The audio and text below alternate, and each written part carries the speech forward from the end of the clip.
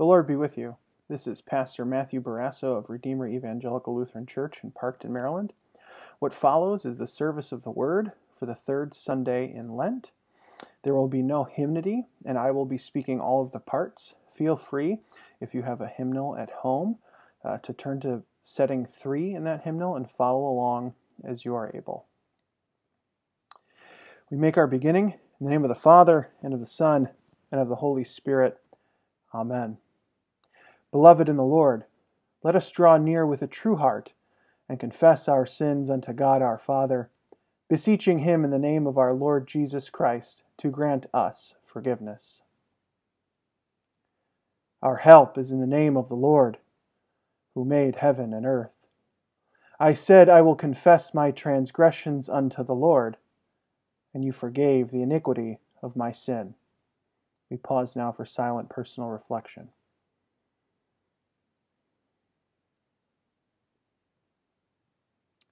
We confess our sins. O Almighty God, merciful Father, I, a poor miserable sinner, confess unto you all my sins and iniquities with which I have ever offended you, and justly deserve your temporal and eternal punishment. But I am heartily sorry for them, and sincerely repent of them, and I pray you of your boundless mercy, and for the sake of the holy, innocent, bitter sufferings and death of your beloved Son, Jesus Christ, to be gracious and merciful to me, a poor sinful being. Upon this your confession, I, by virtue of my office as a called and ordained servant of the Word, announce the grace of God unto all of you. And in the stead and by the command of my Lord Jesus Christ, I forgive you all your sins, in the name of the Father, and of the Son, and of the Holy Spirit. Amen. We continue with the introit. Blessed are those whose strength is in you, in whose heart are the highways to Zion. How lovely is your dwelling place, O Lord of hosts!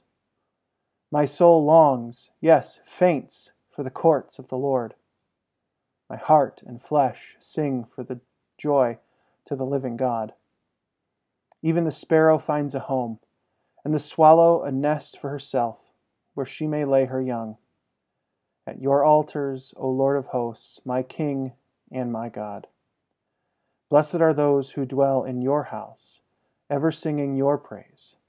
Glory be to the Father, and to the Son, and to the Holy Spirit, as it was in the beginning, is now, and will be forever. Amen.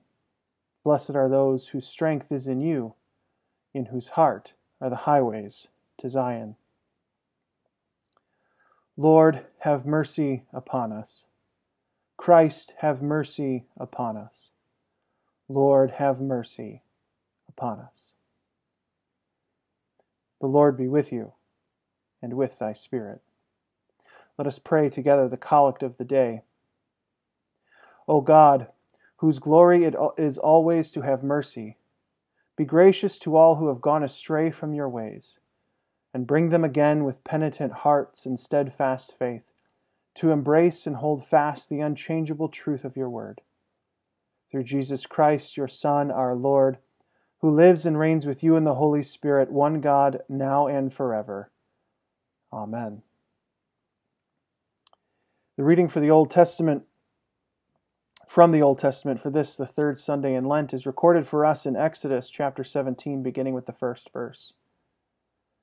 All the congregation of the people of Israel moved on from the wilderness of sin by stages, according to the commandment of the Lord, and camped at Rephidim. But there was no water for the people to drink. Therefore the people quarreled with Moses and said, Give us water to drink. And Moses said to them, Why do you quarrel with me? Why do you test the Lord? But the people thirst there for water. And the people grumbled against Moses and said, Why did you bring us out of Egypt? To kill us and our children and our livestock with thirst? So Moses cried to the Lord, What shall I do with this people? They are almost ready to stone me. And the Lord said to Moses, Pass on before the people, taking with you some of the elders of Israel, and take in your hand the staff with which you struck the Nile, and go. Behold, I will stand before you there on the rock at Horeb, and you shall strike the rock, and water shall come out of it. and the people will drink." And Moses did so in the sight of the elders of Israel. And he called the name of the place Massah and Meribah, because of the quarreling of the people of Israel, because they tested the Lord by saying, "Is the Lord among us or not?" This is the word of the Lord. Thanks be to God. We recite the gradual.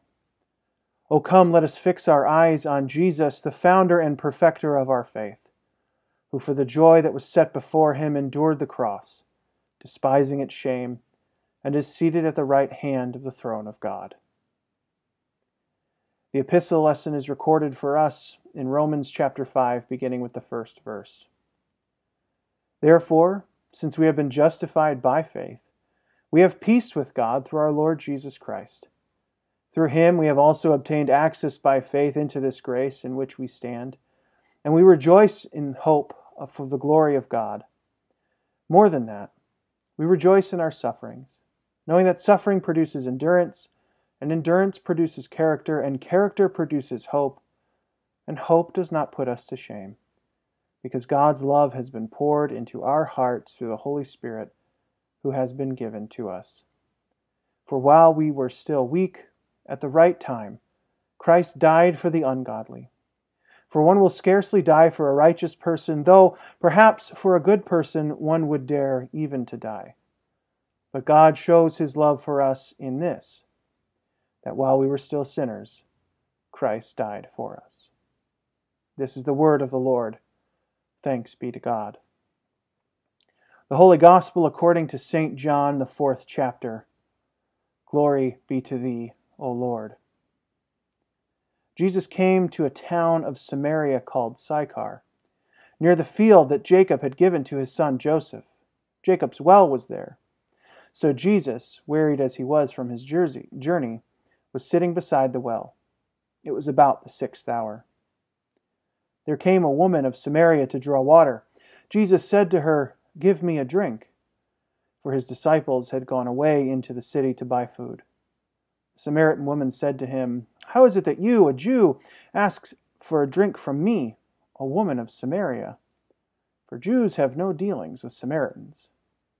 Jesus answered her, "If you knew the gift of God and who it is that is saying to you, 'Give me a drink,' you would have asked, and he would have given you living water." The woman said to him, "Sir, you have nothing to draw water with, and the well is deep.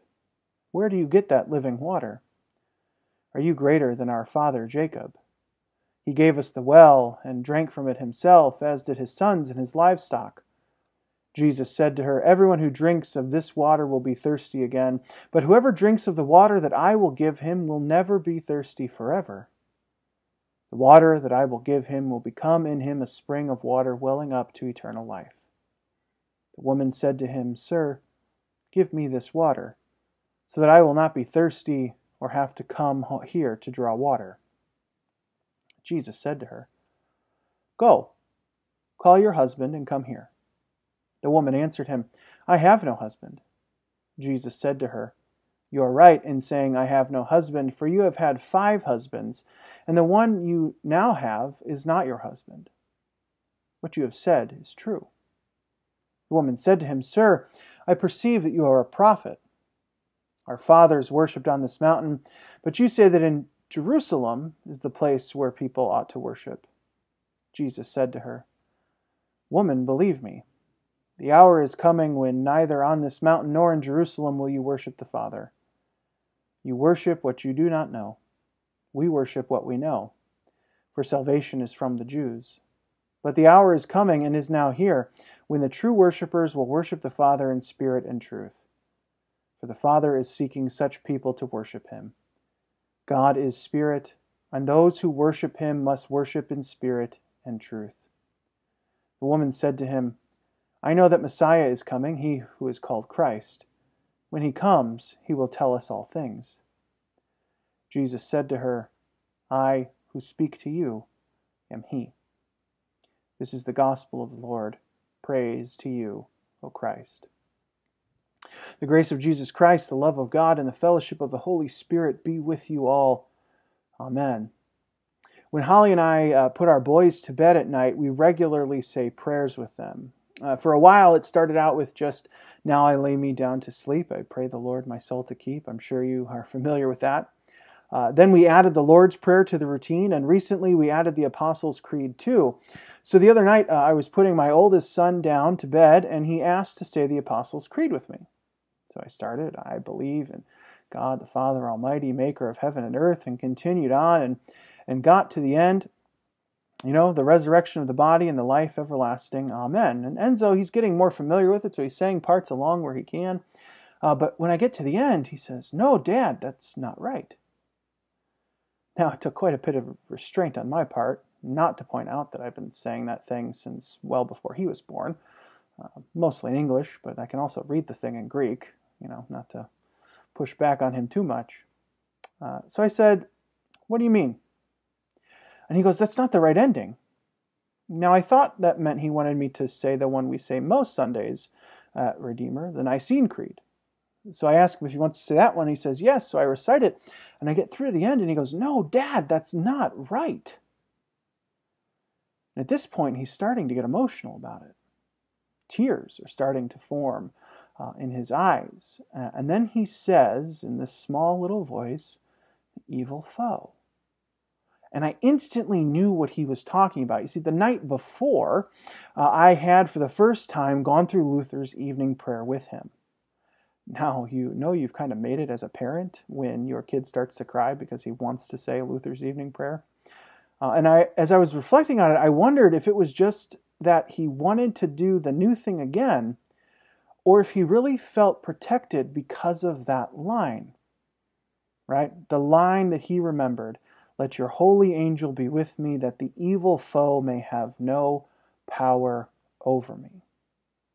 When I was talking with Holly about it later that night, she said when he went down for a nap, he asked for something similar and said the word power, but she didn't know I had gone through with him the night before with Luther's evening prayer, so it didn't click in her mind. And so I continued to wonder, right? I wonder if it's just the part he remembered or if it was something more. Because sometimes I think it is something more for us than just words. We want to feel. We want to see. We want to experience what the words mean. We don't just want to hear them. We want what they actually point to. Now, we are given 3 texts today. Ones I think we are fairly familiar with, and ones we could easily spend the entire morning, considering the finer points of. Only I'm not going to talk about just one today. I want to talk about all 3. The first is in the book of Exodus. You remember what happened. God has heard the cry of his people, right? They are suffering in slavery. He has raised up Moses, who has delivered his people from Pharaoh with a mighty hand and an outstretched arm. And when they came to the Red Sea with the water in front of them and Pharaoh and his army behind them, through Moses, God split the sea and allowed his people to cross on dry land. And now, as they are traveling through the wilderness, right, they come to a place where they have no water, and the people did what they do best. They complained. "Why did you bring us out here, Moses?" Right? To kill us and our children and our livestock. And Moses is rightly annoyed, and he goes to God and says, "What shall I do with this people?" And God tells him, "Go, take some of the elders, take the staff, right, that I've given you, and strike a rock, and water will flow from it." God has literally brought them out of slavery, and they are complaining to him that they still have need, right? That they have no water, that they were brought out just to die. Can you think of anyone more ungrateful? And yet God does not say to them, "No water for you." No, he gives them what they do not deserve. Water from a rock. God gave them, in a word, grace. Now, in our epistle lesson, we hear about something else God gave his people, namely his Son as a substitute. Paul's letter to the Romans takes the time to unpack what it means to be justified by grace, to have peace with God on account of the work of Christ. This is what is going on in the text this morning, right? We have peace with God because of Christ. And more than that, we can rejoice in our suffering because suffering produces character, character hope, and hope does not disappoint us because of the love that God has poured into our hearts through the Spirit. God has given us something that has fundamentally changed our perspective to the point where we can rejoice in suffering because we know where it leads. And we can do this not because of anything we have done, but because of what Christ has done. Because Christ has taken on the punishment we deserve, we can have peace. Because Christ has suffered for the ungodly, we can receive salvation and hope and love through the work of the Spirit. In other words, God did not give us what we deserved when we were His enemies, when we were ungodly. No, while we were sinners who deserved death, who deserved to be at enmity with God, who did not deserve His love, who did not deserve the perspective that reshapes our lives, Christ died for us. God gave us, in a word, mercy. Now, our gospel text tells of a woman who goes to the well at noon in the heat of the day because she is likely sick of hearing everything people are saying about her. As we heard, she does not have the best of histories, and this is on top of the fact that she is a Samaritan. And Samaritans are outcasts, right? They are those who used to be pure-blooded Hebrews, but during captivity intermarried, and then were considered to be half-bloods, to be considered dogs by some. So the fact that a Jewish man of any standing would come up to her and ask her for water is scandalous in and of itself. These two people should not be talking at all. But that doesn't stop Jesus. She tries to protest, "Sir, if you knew who I was, you wouldn't ask me for water. If you knew who was asking you, if you knew who I was, you'd be asking me for the water I have." She continues to push back. This was our father Jacob's well.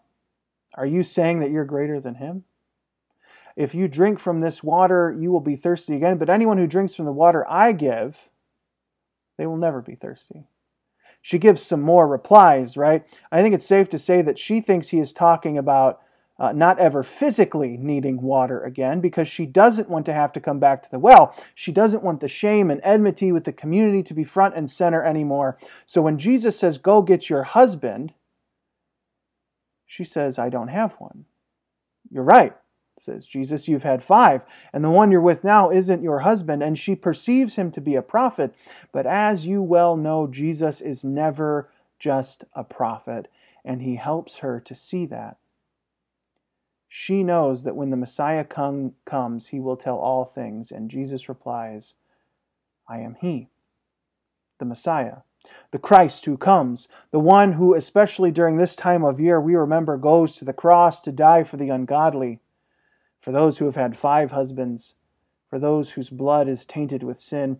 He is the one who goes to that woman and brings her back into a right relationship with God. Jesus gives her more than water. He gives her, in a word, peace. Well, when we were learning to preach at the seminary, we were told to find a consistent phrase to open and close your sermon so that your hearers know it's starting and ending. Now, some use the intro I use, some say at the beginning and at the end, "In the name of Jesus," or "In the name of the Father, the Son, and the Holy Spirit, Amen." Far and away, though, the one I've heard the most, and the one I would bet most preachers in the Missouri Synod use, are the ones Paul used to open many of his letters. "Grace, mercy, and peace be to you from God our Father and the Lord Jesus Christ." Now, we preachers, like I said, are told to use them to signal the beginning and or the end, but these are not just words that clue you in on where we are at in the sermon. In fact, these are more than just words. Grace, mercy, and peace, these are the things that God gives. And today in our text, we see God giving them grace in the form of water, mercy because of what he did, and peace because of who he was. This morning, we have seen God at work in those stories. We have seen that they are not just words, that God actually does give people things they do not deserve, that he spares them what they do deserve, and that he brings peace through his Son. And as Lutherans, we know that words from God are more than mere words. They actually deliver something. This morning we saw and heard God delivering grace, mercy, and peace through those texts, but those texts are not the only places He delivers the goods to you. No, He did it at the font, where water brought grace with it. And when we make the sign of the cross in remembrance of our baptism, when we confessed our sin, God gave us not only grace but mercy. He spared us the condemnation we deserved because He has already laid the burden upon Christ, who went to the cross and left the tomb in His wake. And that victory, that grace, mercy, and peace, we regularly get the opportunity to taste it. Even if we aren't able to taste it this morning, we know what it is to chew and swallow it because Christ has brought us what He brought that woman, peace in the form of Himself. Grace, mercy, and peace are not simply words.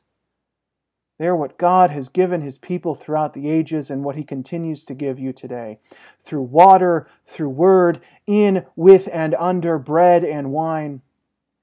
It isn't just about opening or closing a sermon. It's about pointing you to what God does for you. What God is continuing to do for you in these times where we are not able to gather together. God still gives you His gift of the Word. God gives you grace, mercy, and peace. Grace, mercy, and peace are yours from God our Father and the Lord Jesus Christ. Amen. We confess our faith using the words of the Nicene Creed. I believe in one God, the Father Almighty, maker of heaven and earth, and of all things visible and invisible.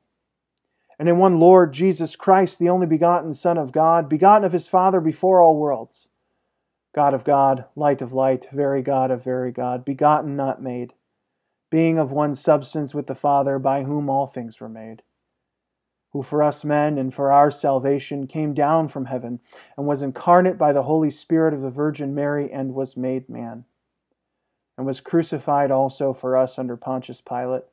He suffered and was buried. The third day He rose again according to the Scriptures and ascended into heaven, and sits at the right hand of God the Father Almighty. From thence He will come to judge the living and the dead, whose kingdom will have no end. And I believe in the Holy Spirit, the Lord and giver of life, who proceeds from the Father and the Son, who with the Father and the Son together is worshipped and glorified, who spoke by the prophets. And I believe in one holy Christian and apostolic church. I acknowledge one baptism for the remission of sins, and I look for the resurrection of the dead and the life of the world to come. Amen.